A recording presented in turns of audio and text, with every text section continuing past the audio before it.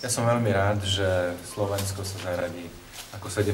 krajina medzi tie štáty, ktoré sa rozhodli podporiť poštovou známkou boj s rakovinou.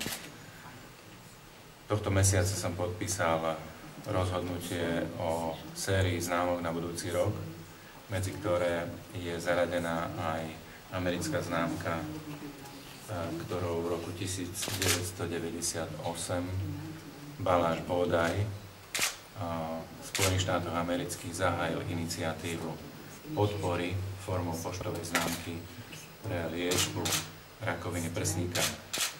U nás takáto známka bude vydaná k 12. aprílu na budúci rok, čo je deň narcisov. Zároveň s vtedy organizovanou verejnou zbierkou na podporu liečby rakoviny na Slovensku. Považujem to za veľmi dôležité nielen gesto, ale prejav solidarity s chorými a zároveň podporu, ktorú Slovenská republika cez Slovenskú poštu môže prejaviť v takejto iniciatíve a medzinárodnej spolupráci. I'm very proud that Slovakia is the 17th country, as the minister said, to have this stamp. I just want to say a word about Dr. Boldai. He's a breast cancer researcher in California, and he came up with this idea for a stamp while he was writing Christmas cards to his friends, and he went to the post office in the United States to initiate this project, and the post office said, no, we can't do this.